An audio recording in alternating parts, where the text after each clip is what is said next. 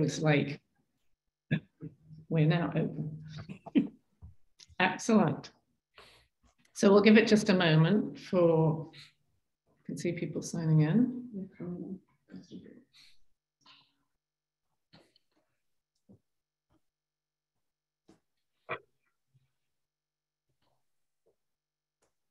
Hi, everyone. Welcome to today's webinar. We'll just give it a few moments as people are signing in.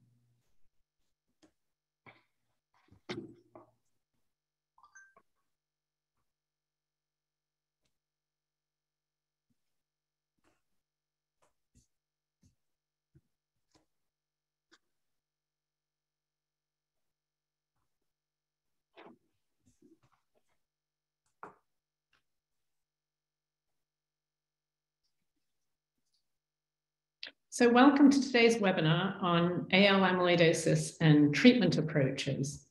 My name is Isabel Lusada. I'm the CEO and founder of the Amyloidosis Research Consortium, also known as ARC. ARC was founded in 2015 to accelerate the development of new treatments for patients with all types of amyloidosis, with a real focus on improving quality of life. We have four main areas of our focus. One is improving the speed and accuracy of diagnosis.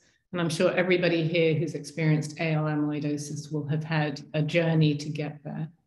We also work on increasing the understanding of the genetics and biology of the disease to better identify new treatments. We work very closely and collaboratively with all stakeholders to accelerate the regulatory approval of new treatments and also the effective reimbursement. Cost can be an issue.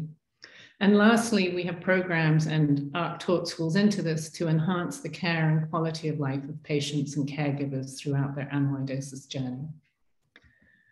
I'm very grateful to our sponsors who I'd like to recognize here today who are supporting the ARC Talks programs. So without further ado, I would love to introduce you to Dr. Sascha Tuchman, who has research focuses on amyloidosis and myeloma. He participates in clinical trials, and he's really built a very impressive, comprehensive, multidisciplinary amyloidosis program at UNC. I'm really excited as an AL patient myself to see the change and growth of different treatments in AL amyloidosis, as well as the really promising future. So without further ado, Dr. Tuchman, let me hand over to you. Great, thank you very much. And huge thanks to Isabel and to ARC, all the great people at ARC for hosting this webinar and inviting me to give it. I'm very happy to be here and to talk about one of my favorite subjects, which is AL amyloid. Let me just try to share slides. Can we see the slides okay? Yep, those are perfect. And I would just add, we'll have a question and answer session at the end. So please type your questions in whenever you have them in the box, and we will have a moderated session at the end. Sounds good. And so we're going to talk about AL amyloidosis, and this is sort of a general update. And so in terms of disclosures, so I do a lot of research. I've done some work for individual companies. I'd say the relevant conflicts of interest disclosures would be for CALM. So we'll talk about the CAL 101 study, which is not an FDA-approved drug. Daratumumab, of course, makes news in amyloid. And then we'll talk about venetoclax also. So I have done research and other work for those companies. So in terms of the outlines, so in discussing what we should cover today, so worked out this agenda with Isabel. So we'll do a brief introduction and reminder about amyloidosis in general, and then specifically AL. We'll talk about really what's been one of the most pivotal and important studies in amyloidosis in many years, which is the Andromeda study. We'll talk about venetoclax and specifically this chromosomal abnormality that we see called T1114. We'll talk about amyloid degrader medications, so very exciting, relatively new drug class that we're testing in amyloidosis. And then Isabel also wanted me to mention just briefly our amyloidosis clinic at UNC. So I'll talk about that too. So again, very brief reminder about amyloidosis. I'm sure you're all relative experts in this, but for those who are relatively new to this, amyloidosis we know is a protein disorder. So we all have proteins in the body. We eat proteins. Our body uses proteins to build skin, muscle, different tissues. But amyloidosis is an example of what happens in the body when proteins go bad. So amyloidosis is basically the deposition of abnormal proteins in different tissues. And that causes those organs not to work quite right. So here we see an example of a heart. So on the top left, that's basically the heart of somebody who passed away from amyloidosis. It's basically the heart is sort of cut in half. And on the right part, you can see that's a part of the heart called the right ventricle. And then on the left part, you see that's the left ventricle. And you don't have to be a pathologist or a cardiologist to look at that and say that that doesn't look quite right. So all the kind of reddish stuff on the outside is muscle, and then the black space in the middle is the chamber where blood goes. And so it's not hard to imagine that when the walls of the heart are that thick, because that's where the amyloid deposits itself, and the chamber becomes smaller and smaller, and there's not enough space in there for blood to fill, and therefore patients develop problems with heart function as part of their amyloidosis. And then on the right part, we see what's called electron microscopy, which is just a way of looking at something in incredibly high magnification. And basically what you see is the H. So right in the middle, those are normal heart fibers. So those are the individual heart muscle fibers. And then that A part on the top left is sort of that kind of cottony or cotton candy appearing material. And that's basically the amyloid protein that has deposited itself between the heart muscle fibers. So you see this, and it's not hard to imagine that when people have enough of that, then the walls of the heart get thick and the actual muscle fibers of the heart can't squeeze or contract as they normally should. And that can happen in any number of different organs in the body, and that can cause different patterns of organ dysfunction. So one critical distinction, as we all know, is that amyloid comes from different places. In the middle, you see kind of that circle with the greenish stuff that refers to what we call apple green birefringence. So those of you who have read a lot about amyloid have probably seen that term. That just refers to the fact that when we do biopsies looking for amyloidosis, the gold standard test to look for the amyloid in that tissue is called Congo red. And then you look through it, they look at that through a special microscope. And if it shows up green like that, then that's what we call apple green birefringence. And that's characteristic for amyloidosis. But what's key to that is to realize that amyloid protein, when we see it like that, can come from any number of different tissues. And so the blue ovals on the outside are just a partial example of what the different sources of the amyloidosis. So we see on the top left, light chain amyloidosis, or AL, that's from plasma cells. That's the focus of the discussion today. But then on the top right, we see ATTR amyloidosis. That can be wild type or mutant. So top right is mutant, bottom left is wild type. Different discussion for a different day. And then there are very many forms of amyloidosis that can come from different sources too. But the focus of the discussion today, again, is on the top left, which is light chain amyloidosis. And so we know that amyloid can affect almost any organ in the body except the brain. So we looked at a picture of a heart that's been impacted or afflicted by amyloidosis a couple of slides ago. We know that amyloid can affect the GI tract, so that can deposit in basically the walls of the stomach and the intestine and the colon. That it can cause problems with absorption, where it interferes with food's ability to travel from the inside of the GI tract into the bloodstream. The nervous system is a common target for amyloidosis. So there's different parts of the nervous system. We often think of what's called the peripheral nervous system. And when that's impacted by amyloidosis, it can cause numbness and tingling, especially in the toes. That works its way up, and it can impact the fingers also. But then there's also autonomic neuropathy, which is basically damage to the nerves that control sort of internal processes such as blood pressure, heart rate, and also GI tract motility, meaning that the GI tract, when food is in there, it squeezes, it pushes food along as part of digestion, and there's nerves that coordinate that process. So if those nerves are affected by amyloidosis, then people can have problems with the GI tract having trouble with normal contraction. And that can cause to things like nausea, vomiting, bowel irregularity. Carpal tunnel syndrome is on that list also. That's a unique phenomenon to amyloidosis, and it's sort of a form of neuropathy, but it's a little bit different in the sense that that's basically something that impacts the nerves that go to the fingers, that go to the hands on both sides and the fingers. And basically there's a tunnel in the wrist called the carpal tunnel that the nerves travel through, and that tunnel can develop amyloidosis deposition in it that then presses on the nerve and causes nerve dysfunction. So in that, the nerve itself is actually fine, but it's being compressed by that amyloidosis on the outside. And then on the right, you see some other examples. So deposition in the relatively thin skin around the eye can cause that bruising, or what we call periorbital purpura. Macroglossia is amyloid deposition in the tongue, where it can cause the tongue to swell and grow and cause trouble with chewing and swallowing and speaking. And then it can also deposit in the kidney and the liver and cause different forms of injury there. And this is a partial list. As said, this is not comprehensive, and truly amyloidosis can deposit in virtually any organ except the brain. And so when we think about where light chain amyloidosis comes from, it really comes from abnormal plasma cells. So again, keep in mind, this is different from other forms of amyloidosis, such as TTR, which has nothing to do with plasma cells. But in light chain amyloidosis, we have plasma cells in the bone marrow, and these are usually what we call clonal, or you'll sometimes see the term monoclonal, which means the same thing. Clonal and monoclonal are interchangeable terms. And so what that means is that you have typically one cell, so one normal plasma cell in the bone marrow that's normal, it's doing its job, which is to help to produce proteins that protect us against infection. And that cell, like all other cells in the body, has to replicate itself. So our cells are, in most cases, constantly dividing to keep themselves fresh. And because, we hopefully live 80 or 90 years, and an individual cell can't live for that long, so it has to replicate or reproduce itself. So every time a cell reproduces itself, it has to copy over its entire genetic structure, so all of its chromosomes, and it commonly makes errors. So when that happens, most often the cell can repair the errors, or if it can't do that, usually it has sort of a self-destruct mechanism that causes the cell to die. But occasionally things slip through. And when those errors slip through, then it means the daughter cells from that one original one have this new genetic abnormality. And so sometimes those abnormalities can cause those cells to grow more. So it's almost like hitting the gas pedal in the car. And they can also cause the cells to not die when they're supposed to. So most cells in the body kind of know when it's their time to grow. They know when it's their time to die. It sounds like that should be a song, but they know when it's time to grow. They know when it's time to die.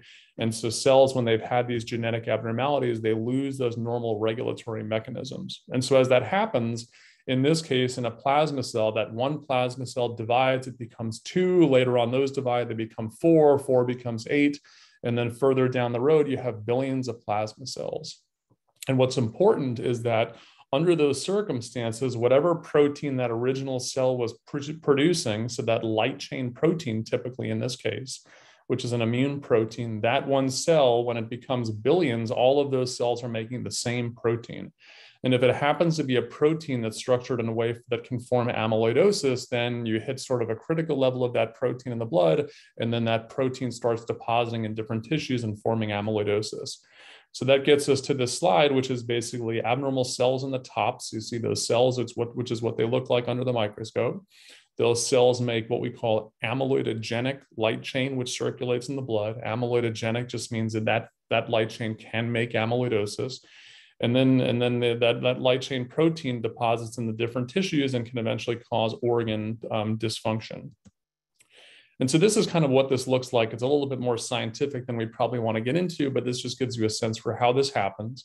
Where on the bottom left, you can see that's the light chain protein, and it's usually kind of folded up like that. In that phase, it cannot form amyloidosis because it's not in the right conformation or shape. In the middle, you see what they refer to as nucleation. So nucleation means that a couple of these proteins have unfolded. They've begun sticking together to form that amyloid protein, but there's not much of it yet. But then importantly, once you have a little bit of this, then that kind of clump of protein can serve as a focus for more protein to deposit. And as that happens, it sort of starts this critical process where once you have enough of this protein, more sticks, and then the process accelerates itself to the degree that eventually you have enough of that amyloid protein in there that it causes the organs not to work right. And that's when people can develop actual symptoms related to this coming from dysfunction of the organs that are impacted by this. And so when we think about how we treat amyloidosis, historically, it's really been all about killing the cells. So we said that the cells are the source of this quote unquote amyloidogenic light chain. And so all the treatments in amyloidosis have typically focused on killing off as many of those cells as possible. And this is where the link to multiple myeloma comes in, which we often talk about. Multiple myeloma is more common than amyloidosis. Multiple myeloma is a real form of cancer that comes from plasma cells. And a lot of drugs have been developed for multiple myeloma.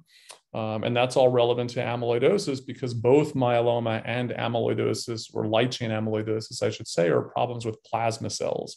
So the same cells, they're just doing different things in the body to form either multiple myeloma versus amyloidosis.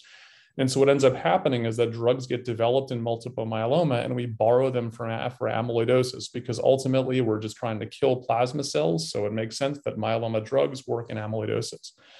And so until now, pretty much all the treatments that we've had for light chain amyloidosis really, again, are focused on killing those bad plasma cells. So that can be chemotherapy, if that's dexamethasone, if it's cyclophosphamide, if it's bortezomib, if it's stem cell transplants, so even that high-dose melphalan drug, those are all just medicines that go in and kill off as many of those bad cells as possible. And as we kill off those bad cells, and they, of course, stop producing as much of that abnormal light chain protein, so the light chain protein in the blood drops, and that means that there's less available or less protein available to actually further deposit in the tissues and cause further organ dysfunction. And so what can happen after that protein has been adequately suppressed, is that the organs can actually start to heal. And that's when we see organ recovery. And what's sort of the new kid on the block with this is that there's new drug classes that are trying to not quite bypass killing plasma cells, but attack a different aspect of this disorder, which is the protein itself. So as mentioned, amyloid treatments until now are really indirectly effective in fixing organ dysfunction related to this. We kill plasma cells, light chain level drops, and then we kind of keep our fingers crossed and hope that organs heal up as that amyloid protein that's already stuck in, let's say the heart and kidneys, becomes dissolved, it breaks up, and then the organs actually run better. But what's come out more recently is that there have been a couple of medications that have been looked at which actually go to the different organs, we think, and help to break down the amyloid that's there already. So for a long time, we've used the antibiotic doxycycline. We're not really going to talk about that today. I would just say that it's somewhat controversial as to how well that works. EGCG is green tea extract. That's another one that's often talked about, and we use some of it, but that's a little bit more controversial too. But more exciting is the development of drugs called monoclonal antibodies, which are a specific type of drug. But basically, what these are being looked at for is that they're being looked at as drugs that, again, go into the different organs, stick to the amyloid protein that's there already, and basically help our immune system to break it down. So you can think of it as sort of a way of directly clearing out the amyloid protein that's in those different organs, which is critical because, you know, sometimes we do use successful chemotherapy, we suppress the light chain proteins, but the organs don't necessarily get a whole lot better because the damage has already been done. So drugs like this will hopefully help to break down the amyloid that's there already, and that should help to facilitate organ healing. So now to move on to sort of the meat of the talk. So we'll talk about this study called Andromeda, looking at the combination of daratumumab plus chemotherapy called CyBorD. And so that's a picture of the Andromeda galaxy. I think it's beautiful. And so essentially where this came from is the drug daratumumab, where we've used this chemotherapy combination called CyBorD, which we'll talk about, I think, on the next slide, in amyloidosis for a long time. But daratumumab is the relative new kid on the block. And daratumumab is a drug that's been around and approved for multiple myeloma for many years now. And we've been borrowing it for AL amyloidosis, but it's not approved, or until now, it has not been approved. It's what's called a CD38 unconjugated monoclonal antibody. So the exact mechanisms of how these drugs work isn't critical, but basically this is a protein that we give typically subcutaneously now. So as a shot under the skin, the medicine goes into the blood, it goes to the bone marrow, it sticks to the surface of amyloidosis cells in the bone marrow, and then it causes those cells to die. And this came from some initial pilot studies in light chain amyloidosis showing that the drug seemed to be tolerable and fairly efficacious, meaning that it worked to suppress amyloidosis. And so the study this is a study looking at, again, CyBorD chemotherapy, which is, you know, we have these crazy abbreviations in hematology oncology. CyBorD refers to cyclophosphamide, so that's the Cy part. The bor comes from bortezomib, which is known by the brand name of Velcade, and the D is dexamethasone. So CyBorD is just the combination of cyclophosphamide, bortezomib, and dexamethasone. And so this was a study looking at adding daratumumab to standard CyBorD in newly diagnosed amyloidosis in patients who had it in the heart. And basically, patients were randomized 1-to-1. So everybody got the CyBorD chemotherapy, and there was a 1-to-1 randomization. So basically a coin flip by which half of patients had daratumumab added to their treatment and half of patients did not. And the daratumumab was for two years. Importantly, the study excluded certain patients. So again, patients were required to have involvement of the heart or cardiac involvement. But as you can see in the bullet points below, so it excluded patients with severe heart failure. So they had to have some degree of heart failure, but it couldn't be too severe. Patients with severely reduced kidney function were also excluded from the study. So we refer to that as a GFR, which is just a measurement of kidney function.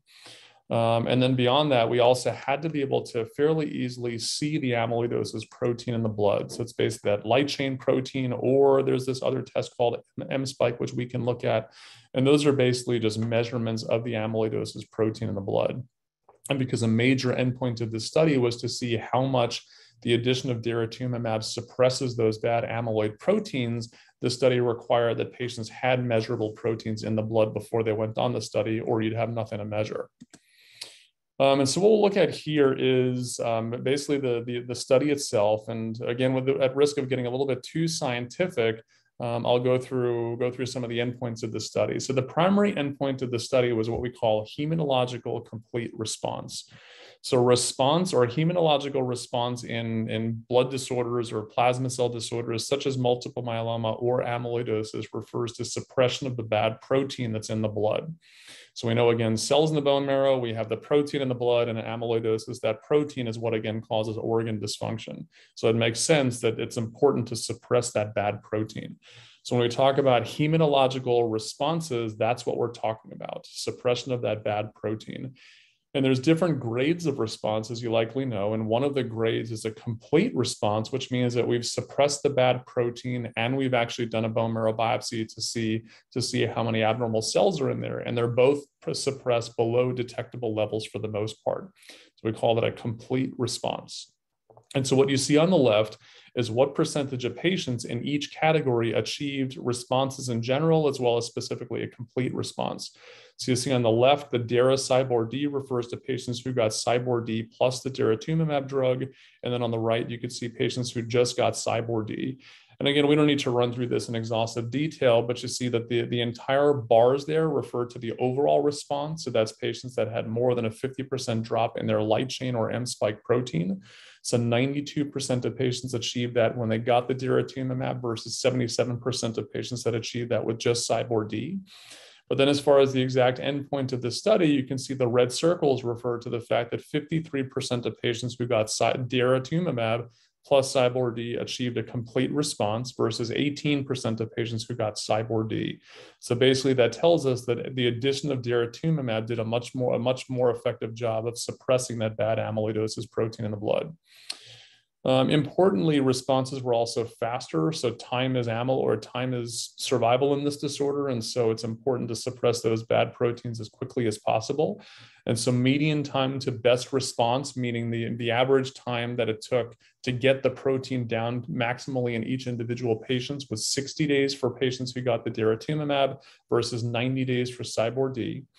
And then they did what's called subgroup analysis, which is when you look at specific groups of patients within this larger study. And what they found, to summarize it really briefly, is that the benefit was present irrespective of baseline variables. So regardless of whether kidney function was a little bit better or worse, regardless of whether the heart failure was more severe or less severe, regardless of other factors, the addition of daratumumab seemed to benefit everyone.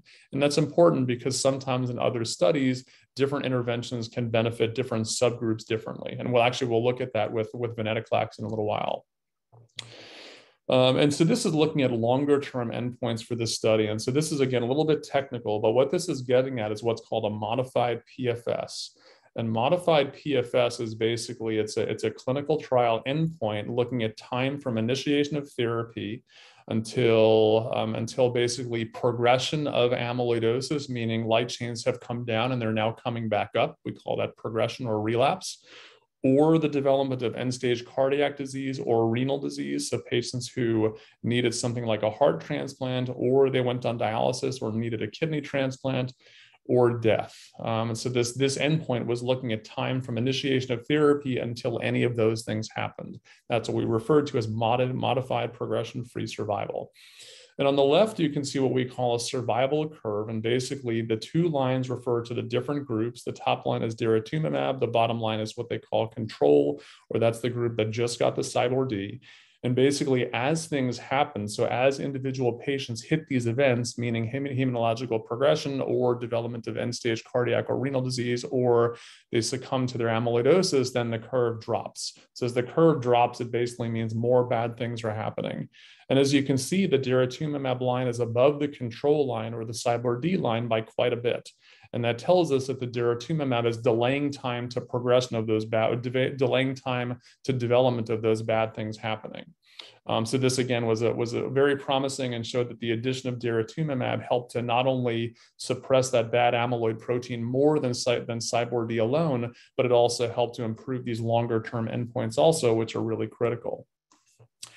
And so the next thing is to say, okay, so if the daratumumab knocks the proteins down more and it keeps amyloidosis in remission, so under control or with suppressed proteins for a long period of time, does that translate into organ recovery? And then if we think about what we really care about in amyloidosis, it's basically the organs. We don't care about the proteins because no one feels their light chains in the blood. They could be 100, they could be 10, they could be 1,000.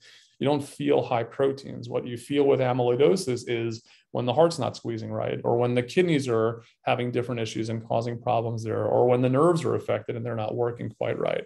So this was testing the idea that because daratumumab suppresses that bad light chain protein more, that it could in turn help those organs to recover more significantly and more quickly.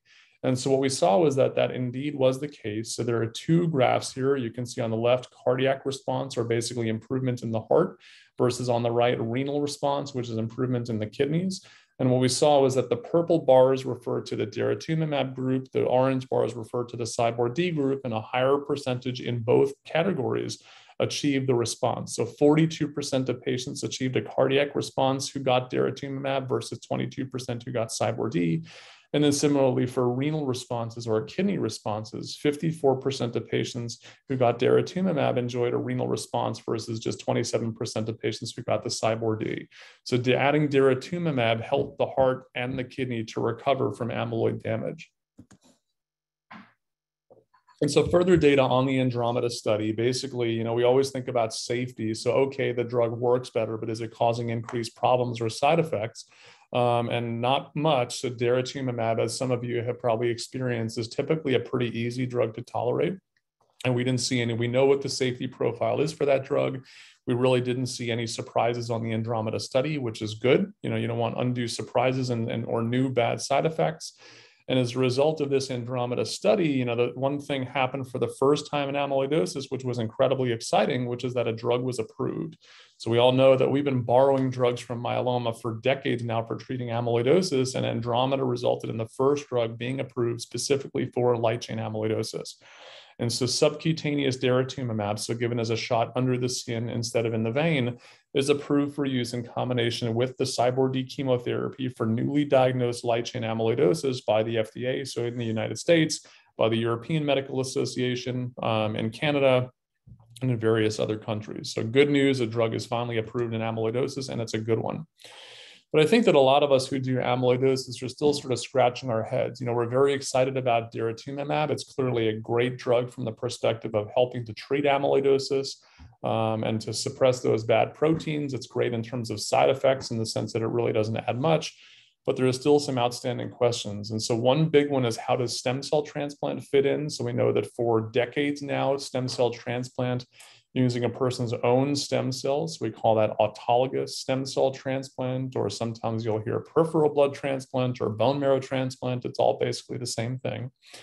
But the Andromeda study did not incorporate stem cell transplant. So if we think we have this great new regimen of daratumumab plus CyBorD for treating amyloidosis, does transplant still add anything? Does it no longer add anything because daratumumab CyBorD is so good?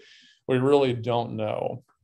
And then the other question that evolved out of Andromeda is, what do we do for patients who, for example, have advanced cardiac light chain amyloidosis? Because we said that to qualify for the Andromeda study, patients had to have some degree of cardiac dysfunction, but not too severe. So for patients who wouldn't have qualified for Andromeda because the heart failure was too severe, in theory, we don't really have data for those patients because Andromeda didn't study them. So these are outstanding questions in amyloidosis 2022 that we still don't have answers to. And we can, of course, discuss these after in the Q&A if people have questions about it.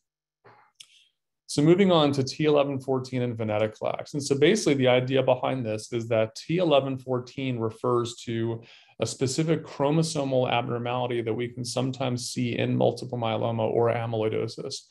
And the T1114 is just sort of genetic nomenclature, by which I mean that in every scientific field has its own language, and genetics is no exception to that. So what T1114 refers to is that all of us have 23 chromosomes, so two copies of 23 chromosomes, so 46 chromosomes in all the cells of our body, in theory.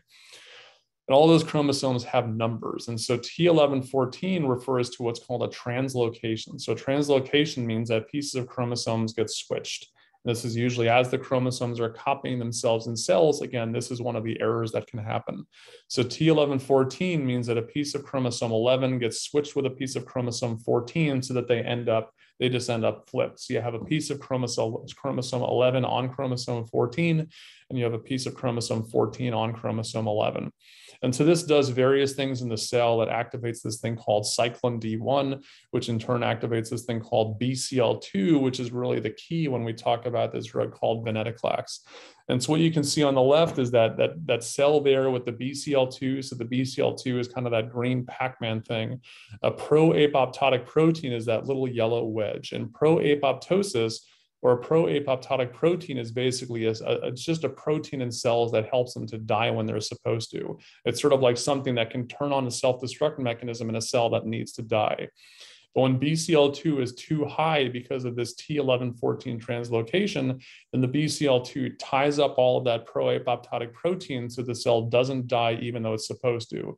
And that cell then, it happens in plasma cells. So that cell grows, it makes light chain protein, and then light chain forms the amyloidosis. And so then this drug called venetoclax is available. It's FDA approved, not for amyloidosis, but it's available for different other blood disorders such as acute leukemia and chronic lymphocytic leukemia. And so what venetoclax does is it basically takes the place of that pro-apoptotic protein in BCL2. So the venetoclax you see in the middle there, that blue diamond where the venetoclax drug sticks to that BCL2 molecule, there's now no space for that pro-apoptotic protein. The pro-apoptotic protein is released, it goes into the cell, and it basically causes things to happen that cause that cell to die. So that's how venetoclax kills cells, and especially ones that have high BCL2 levels. And this is relevant because T1114 is really common in light chain amyloidosis. We don't know why this is, in the sense that we see T1114 in multiple myeloma also, but far less commonly. So T1114 is present in about 20% of patients with multiple myeloma, but it's up to 50% of cases, 50% of patients with AL. And biologically, again, we really don't understand why this is. But nonetheless, given the fact that this T1114 thing is present in 50% of cases of AL, there have been a couple of studies looking at venetoclax in light chain amyloidosis. And so these are very early. And so what you see here is one example that's been published fairly recently, where it was 10 patients with relapsed and refractory amyloidosis, so patients who had been diagnosed, gotten chemotherapy, and then come back, and so they needed alternative therapy. So 10 patients, and they all got the venetoclax drug, mostly in different combinations. And so what you see on the right is what's called a swimmer's plot. And it's not hard to imagine when you look at the picture why we call that a swimmer's plot. It looks like you're staring at the top of the pool and you see the swimmers going to the right. And what you see here basically is that if you look at the bars that have the black arrows to the right, those are patients that are on venetoclax and still taking it. And so what you see is that there are some patients who it didn't really work for. But if you look at those patients, the top one, so the one in the second row, relatively early on the bottom, you can see that's months. So that patient in row number 2 was about 5 months out. But then if you look at the 2 in the middle, those 2 orange ones, so those patients are 10 months out, a year out. And then if you look at the green one at the bottom, that person's almost 3 years out. And so these are patients who, again, had been through other forms of chemotherapy before. So the fact that this one is keeping the amyloidosis under control for a fairly long period of time, again, as a pill that you can take at home, don't have to come in for chemotherapy, very promising. And so this is, we call this kind of early data, exploratory data. It shows that this is promising. It's not definitive. So bigger studies to really test this are ongoing. So stay tuned. And I should say we do use venetoclax fairly frequently in the clinic in certain circumstances. So this is in some sense affecting clinical practice currently. And so next up is amyloid degraders. I'm just looking at the clock. It looks like we're good. So amyloid degraders, this is an extremely exciting field in amyloidosis currently. And this is the category that I mentioned earlier. If you remember that slide that had the plasma cells, the light chain protein on the left, and then the organ dysfunction on the bottom. These are the drugs, again, that go in, we think, stick to the amyloidosis that's in the different organs already. And basically, I think of it almost like a laser-guided smart bomb. So these drugs go in, they stick to the amyloidosis, they tell your immune system here, here, here, and then your immune system goes in and breaks down the amyloidosis, kind of chews it up like a garbage disposal. Doxycycline, as said, the role for that is unclear. NEOD is one that we've had in studies for quite a while, and we'll see about that one. And then KALE 101 is the one that's probably most promising at the moment, and fingers crossed for that one. And just as a reminder, so we talked about stem cell transplant, chemotherapy at the top, but right now we're talking about the drugs at the bottom. So drugs that, again, go into the organ, help to break down amyloidosis and help those organs then to work better. So in terms of doxycycline, this one's controversial currently because basically it looked good for a long time. And then more recently, there's a study showing that maybe it doesn't help as much as we thought. So there hadn't really been prospective studies, meaning studies specifically designed and rigorously tested to really look at the role for doxycycline. What existed was basically different ways of looking back at patients who had been treated before in a variety of different ways. And these studies sometimes show that things can be helpful, like doxycycline. So in this one of the first studies that came out was this top thing, which was a study out of the Mayo Clinic that basically where they looked at their experience with doxycycline in patients who had been through stem cell transplant. And what they observed was that if they looked at a whole bunch of patients who had been through stem cell transplant, not necessarily on a clinical study, these are routine patients that they're seeing in clinic, and they looked at patients who had their normal standard at the time, which was penicillin. Then there was a group of patients who had gotten doxycycline because they were allergic to penicillin. And what they observed was that patients who got doxycycline, interestingly, had improvements in heart function and also lived longer. And there was another study that suggested the same thing. So put together, this was retrospective data suggesting that doxycycline could be helpful, especially in cardiac amyloidosis. And basically, you can see in the middle there that the mechanism is really not all that well understood, but we think that the doxy may kind of interfere with fibril formation, so that process of the light chain sticking together and forming amyloidosis, and then it also may help to break down the amyloidosis once it's stuck there. As mentioned, there was another study this is one that came out of the UK. So the NAC is the National Amyloidosis Center, which is in London. So one of the world's largest amyloid centers. And what they found, they looked at a series of patients that they had. So it was 103 patients with cardiac amyloidosis. 30 of those patients got doxycycline, 72 patients did not. Otherwise, they were pretty similar. And this is, again, fairly promising data, and that this looks at the level of this protein called NT-proBNP. So NT-proBNP is what we sometimes refer to as a cardiac biomarker. So we look at these things, and this is an example of a protein that's in the blood, and basically the heart secretes or produces NT-proBNP and puts it into the blood if there's damage to the heart. So basically, if the level is higher in amyloid, it means worse organ dysfunction or worse cardiac dysfunction. If it's lower, it suggests that the heart's getting better. And so as you can see, the column on the left, or the graph on the, I guess the column on the left is patients who got doxycycline, column on the right is the control. And if you just look at that longest line in the middle, you see that it's higher in the control side versus the doxycycline side, which tells us that that more patients on the doxycycline side had a cardiac response. And as they defined it, 60% of patients on doxycycline had a cardiac response versus 18% of patients who did not get doxycycline. So fairly promising. And then they looked at this further. So in terms of survival, so you can see this is a graph for overall survival. So overall survival is, again, a clinical trials endpoint, or something that we measure on clinical studies. And overall survival is just defined from time until study starts until death from any cause. It doesn't matter if it's from amyloidosis or something else, but death from any cause. And as you can basically see, when they broke this down by cardiac stage, which is what they're referring to in the fairly small print where you see stage, the top line stage 2 versus 3A, middle one is doxycycline stage 3B, and then you can see the bottom one. It's basically the 2 doxycycline lines are higher than the 2 control lines, which, if you remember from the curve we looked at earlier, means that less or fewer bad things are happening. So in this case, it means that patients who got the doxycycline live longer than patients who did not get doxycycline. And so, for a long time, I guess not a long time, but for probably 5 or maybe closer to 10 years now, we've been giving doxycycline to patients with cardiac amyloidosis. But then what's happened more recently is that the study came out, it was published, it was a prospective study in China. So a prospective study is different from a retrospective study, where a retrospective study, again, is when we look back at our experience. It's not a formal study, but we basically look back at the chart, grab a bunch of patients and look at how people did, versus a prospective study, which is a study specifically designed to test a theory. So in this case, this was a prospective study looking at the role for doxycycline. And so what you can see was that it was 140 patients, had heart failure of variable intensity, so some severe, some less severe.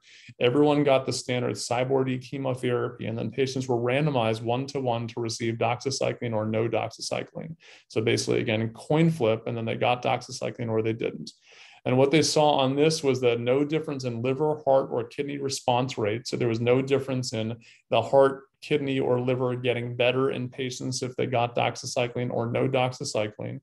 And then as you see on the right, that's again overall survival, where the most important part of that is that you can see the orange line and the blue line right in the middle. So not the dotted ones, but the solid ones are almost superimposable. And what that means is that there was no difference in overall survival, regardless of whether patients got doxycycline or control.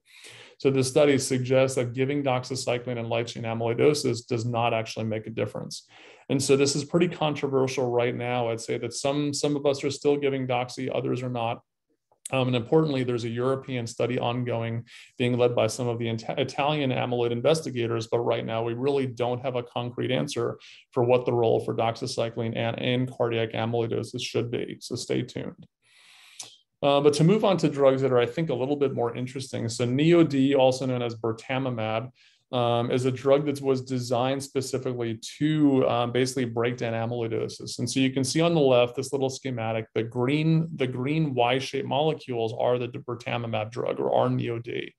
And so it really does two different things. The first is at the top, the little yellow globs are basically clumps of light chain protein. And as you can see, the NeoD sticks to the light chain protein in the blood, and that presumably prevents it from depositing in different tissues and forming amyloidosis.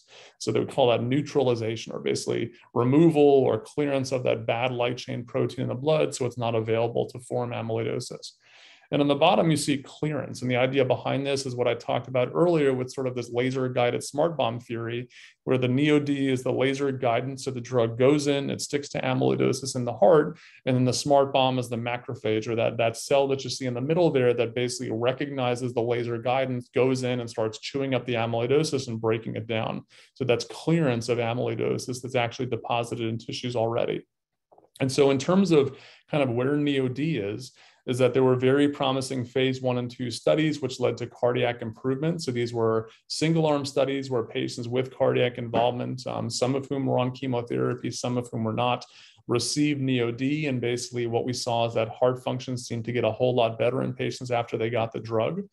Then there were larger phase 3 studies, which are larger studies really designed to test whether something works, often with an endpoint of trying to get a drug approved by, let's say, FDA for use and regular standard of care.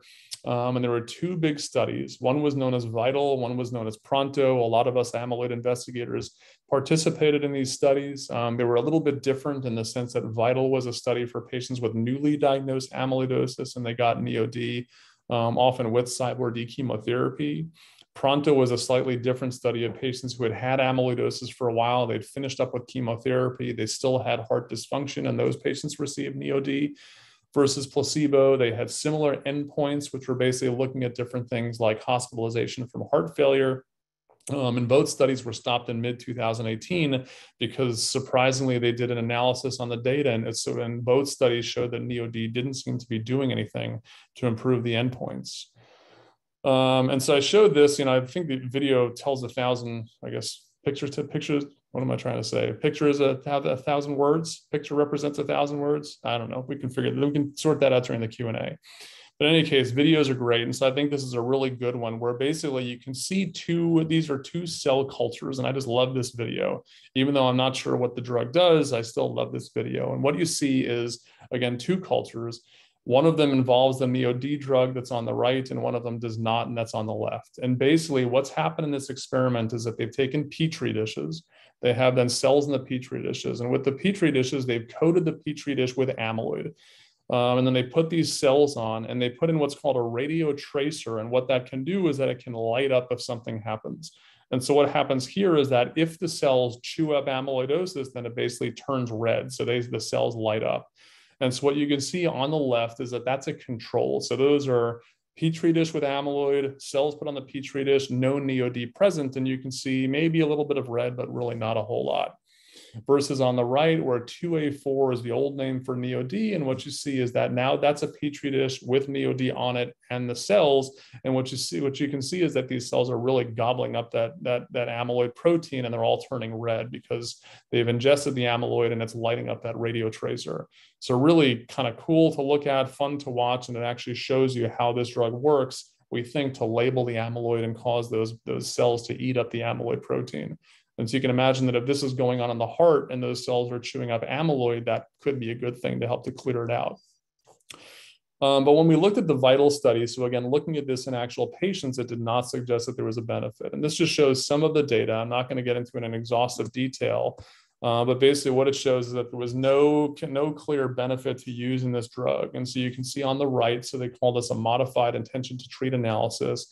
And basically, the probably key thing to look at this is the p-value. So you see in the cells all the way on the right, under where it says MITT analyses, you see the lots of numbers. And then at the bottom of each of those cells, you see in the top one, p equals 0.21. Then you see the lower one, or the middle one, p equals 0.51, and then p equals 0.05.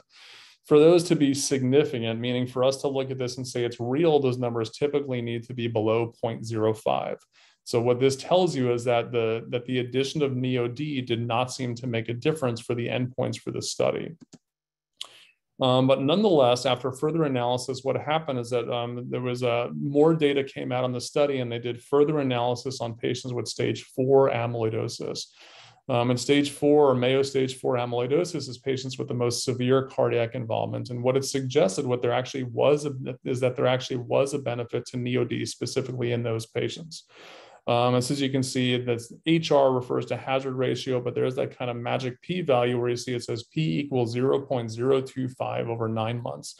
So that basically, long story short, is that it suggests that the drug could actually be helpful in patients with more severe amyloidosis.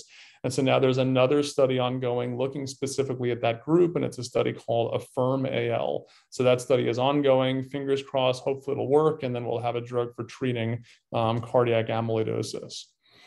And then to move on to the last one and then kind of wrap this up. So this is another drug initially called 111F4, more recently referred to as KALE-101. And so this is another drug that's basically designed to stick to amyloidosis and help our immune system to clear it. Unfortunately, I don't have a great video of this one, so we'll have to sort of imagine it. But another drug designed to do things similar to the NEO-D drug, although it's structured a little bit differently. And so this is, again, early phase clinical study looking at patients with confirmed AL amyloidosis. They'd received prior therapy. They're not currently getting chemotherapy. And basically, they have heart involvement. And so what we see here is basically, again, another response graph where essentially on this graph, you can see lower is better. So a little bit complicated, but what this was looking at was levels of that NT-proBNP protein that we talked about earlier. So lower is better. And so what you can see is that patients that had the dark blue bars are patients that had a significant drop of their NT-proBNP protein of 50% or more. So again, small numbers of patients, but very promising, and suggested that the KALE-101 drug was helping to break down that amyloid protein in the heart. Heart squeezes better, and that causes that NT-proBNP level to drop. So again, early data, but looked pretty promising. And then similarly, they looked at kidney response. And what you can see here is not quite as many dark blue bars, but a good number. So about half of patients on this part of the study also had an improvement in the amount of protein that was leaking out through urine. And that's a marker of kidney response in amyloidosis. So reduction in that protein is good. So about half of patients had more than a 50%, actually 30% reduction in their amyloid, or in the amount of protein that was leaking through the urine. So early studies, small numbers of patients, but very promising. And so what's going on now is this study, two different studies, KALE-302 or KALE-301 and KALE-302. And both these studies are testing KALE-101 in patients with newly diagnosed amyloidosis, where there's again a randomization to who gets KALE-101 and who does not. So again, everybody gets chemotherapy, and typically now it's actually daratumumab Cyborg, which most of us in the US argue is standard of care for this patient population. And there's a 2-to-1 randomization, meaning that we're basically picking numbers out of a hat. And as we pick out numbers, 2 patients will get KALE-101 and 1 patient will not get KALE-101. Primary endpoint for this study is overall survival. So basically the question is, does adding KALE-101 to chemotherapy for newly diagnosed amyloidosis prolong survival? And then it looks at important secondary endpoints such as cardiac improvement and quality of life. It's a very promising study, and stay tuned. Hopefully that one will be successful also. And again, we'll have that drug eventually FDA approved for amyloidosis if the study is successful. And then the last thing, this will just take a minute, but talk to Isabel, and she mentioned that it'd be interesting for the group to hear about the clinic that we have at UNC. So those of you who have had this for a while, and even those who are newly diagnosed, probably recognize pretty well that it's a multi-system illness in the sense that it's not just about chemotherapy. Rather, the heart can be involved, the nerve can be involved, the kidneys can be involved, the GI tract can be involved. And so a lot of times you have to see multiple doctors. And so what often ends up happening, even at UNC for a long time, where we've had this great amyloidosis team, so hematology, GI, cardiology, neurology, nephrology, all the different specialties that have expertise in amyloidosis, is that it's been sort of a multidisciplinary virtual clinic, by which I mean that someone comes to see me in clinic and I say, okay, your kidneys are involved, your heart's involved, I need for you to see this person. They can get you in next week and it's in this different clinic, and then the cardiologist can see you in 2 weeks and they're in this different space. So kind of traipsing all over the place to see all these different doctors. And you all know that a lot of times you're not feeling great, and so traipsing all over the place to different clinics, sometimes when you're coming from far away, is really not all that fun. And so one of my partners, Dr. Sam Rubenstein, has put together, really kind of fulfilled a longstanding dream of mine, which is to do this in person at the same time. So Mayo Clinic does this to some degree, Boston University does this to some degree, but not many other clinics do. And so now I'm really proud of the work that Sam has done in our group to say that we now have this multidisciplinary clinic in which patients come to see us, and we're all the different specialties are in the same space, meaning us in hematology, neurology, cardiology, and nephrology. We all see patients in the same clinic pretty much at the same time, so that you're there for about a half day, you get evaluated, and then we come up with a comprehensive plan that we then share with your local doctor, or if you're close, then we treat you. So we have that, which has really been great, and our patients, I think, are loving it. Other things we're working on, so a lot of therapy research. We've been involved in some of the studies that you see here. We're ongoing involvement with the KALE-101 studies. So that's, of course, great. We're doing some new drug development in the lab. So this is nowhere near getting to patients, but we're working on different drugs for suppressing light chains, because if we can do that, then we can hopefully fix amyloidosis. A lot of non-therapeutic research, and then a big emphasis of ours also is on training the next generation, and that we need more amyloid docs, and so we at UNC are really trying to bring up the next generation of people who are going to help us and hopefully take over from us after we retire someday, although I probably still have a lot of time left. And so I'll wrap it up there. I think that's last slide. Oh no, so this one also. So just want to highlight again the fact that lots of extremely promising things happening in amyloidosis these days. And this just gives you a sense for a lot of the drugs that are coming. So these are not all necessarily just for AL. Some of these are for TTR, but basically it just lays out all the new drugs that are coming in different phases. And it just shows how exciting this is. And even that red bar where daratumumab has made it across the finish line and made it to commercial, which means that it's now FDA approved and available. So extremely exciting. And I think we're at the beginning of sort of a golden age of amyloidosis, where new medicines are coming out. We're getting better at treating this. And hopefully someday soon we'll have a cure for this. And I think that's it. So happy to do a Q&A. Excellent. Thank you. That was a really excellent talk, and really highlights the importance and complexity of clinical trials and how valuable that data is. We have some great questions, so I'm going to just hop in and we'll get to as many as we can. There are a couple of questions that are around stem cell transplant. And one is, why is it only recommended for some patients? So stem cell transplant, so the things to realize about that, or that for those on the call who don't know and haven't had it, I tend to think of it as I mean, it's one of the most aggressive things that we can do in medicine. So the idea behind stem cell transplant is that it's really just a way of giving a pretty massive dose of chemotherapy. And what that does is it goes in and kills off as many of those bad plasma cells as we can. And then the transplant part is because that dose of chemotherapy also wipes out the bone marrow. So before the transplant, we have to collect these cells called stem cells that can rebuild the bone marrow, so that we collect the stem cells, we do the chemotherapy goes in, kills off amyloid cells, also kills off the bone marrow, and then we give stem cells back and they rebuild the bone marrow factory. But it's, again, one of the most aggressive and toxic things that we do in medicine. It's quite rough in terms of side effects. Patients often have to spend a number of weeks in the hospital. It has a real mortality rate associated with it, meaning the percentage of people that don't survive it. And the other thing to keep in mind is that it's not a cure for amyloidosis in most cases. That's a little bit controversial. And there are a lot of patients that have had transplant and even over the course of decades have not relapsed, but technically we don't necessarily think of it as a cure for amyloidosis. I hope I'm wrong, of course, but typically we don't think of it as a cure. But just because it's not a cure and because it's so toxic, and especially these days when we have so many other good options, including daratumumab, we're typically very selective about patients who we send to transplant where we feel like the benefit really does outweigh the risk of doing it. So it's purely like everything else in medicine. It's a risk-benefit calculation. And for some patients, the benefit outweighs the potential risk. And for others, it's just too risky, or the benefit's not likely to be great enough to warrant it. That's a great question, though. A great question. Another question that followed on and was both about stem cell transplant and other treatments is, how do you assess a complete response? So there are objective criteria for this, by which I mean that expert organizations for different disorders in medicine get together and essentially write the rules for how to diagnose the disorders, how to assess response after treatment. And so amyloid is no exception to that. So there have been response criteria put together by the International Society for Amyloidosis, which is a group that a lot of us are part of who are involved in amyloidosis. And basically the sort of rules have been written for how to assess responses in amyloidosis. And according to that kind of rule book, a complete response is defined as complete disappearance of the amyloidosis protein in the blood.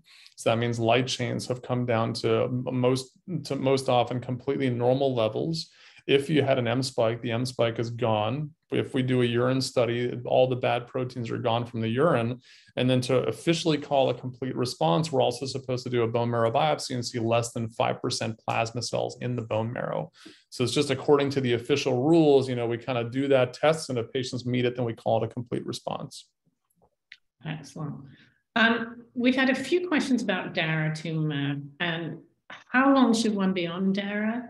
Is it being studied as a single agent? Should it be used after stem cell transplant? Yeah, so that's again, we're still learning about more the role of DARA. I'd say that most of us, try not to leave patients on therapy indefinitely, because unlike in myeloma, where some form of indefinite therapy has clearly been shown to be beneficial, and by indefinite, I mean you take a medication until the myeloma starts growing again, that sort of approach has never been shown to be beneficial in amyloidosis. And so in terms of how to use daratumumab, the data that we have that have looked at this issue in any sense whatsoever really come from Andromeda. And Andromeda was given for 2 years. So I'd say a lot of us give it for some length of time. It may be 2 years, it may be less than 2 years, but I'd say most of us probably stop after that.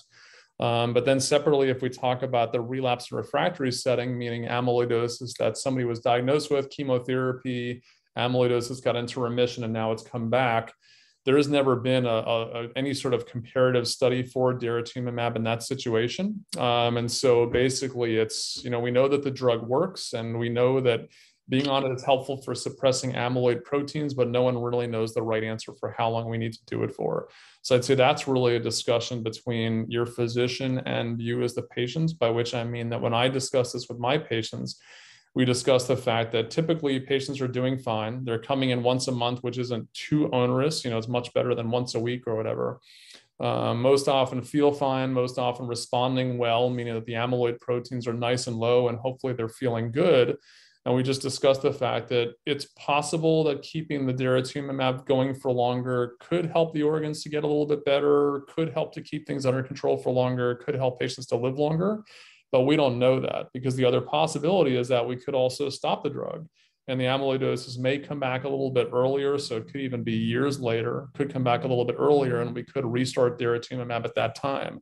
And if there's no harm done, meaning you just restart it and the light chains go right back down, then, no harm done and somebody's had a nice treatment break.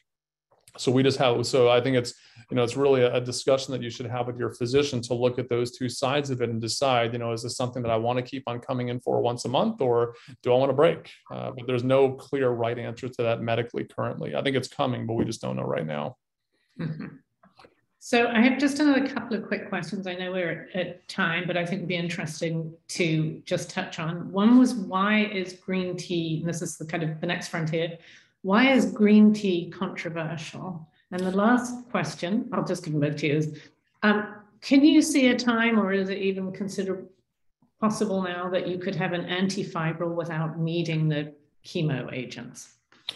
So green tea, or this chemical called EGCG, which is probably the chemical in green tea that's effective, is one that we really don't understand. And this just comes from the fact that lots of sort of nutraceuticals have not been all that well studied in really rigorous scientific studies that we need to do to show benefit. But there's some thought that that EGCG chemical in green tea may help to break down amyloid fibrils. And it has something to do with interfering with the formation of amyloid fibrils, basically getting between the different fibrils and causing them to not stick together. So there have been a couple small studies that show that it's promising. And so it basically comes from that. The other thing to keep in mind, though, is that there's also some data showing that green tea can interfere possibly with Velcade, so bortezomib chemotherapy. So if you want to try that, and especially if you're on the bortezomib Velcade drug, definitely let your physician know so that they can look through everything and make sure that it's safe. Because what you don't want to do is get on some sort of agent like that we're not sure what the benefit is, but it could mess with your chemotherapy. And the other question about whether or not we'll ever have therapies that are just directed at the fibrils. I think, yes, it's entirely possible, because in a lot of patients, the cells in the bone marrow really aren't doing a whole lot. There's not all that much protein in the blood. It's more just that the organs are affected, and it's hard to fix that. But if we had, if their cells aren't doing much and the protein's not doing much, and then it makes sense that we don't necessarily need to mess with them, and we can just go ahead and treat the organs with an antifibril drug. I think for the way to prevent further injury most often is to try to suppress that bad protein. So there probably will always be a role for suppressing plasma cells and suppressing that light chain protein as much as possible, especially with relatively easy drugs like daratumumab. But yes, it is possible to envision that, particularly for some patients, purely antifibril therapy could be appropriate. Excellent. Thank you so much. We are little over time, and I don't want to take up more of your time than we committed to. I would like to really, it was a fabulous talk, and I think there is real hope, and so exciting to hear the results from the DARA study and see the impact that it's having. I know just there were a few questions that a couple of people posted about whether these applied for wild type and ATTR, different hereditary as well.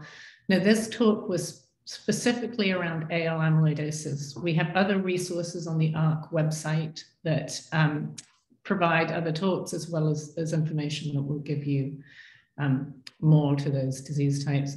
Last question before we sign off is a couple of questions about how could people contact your center?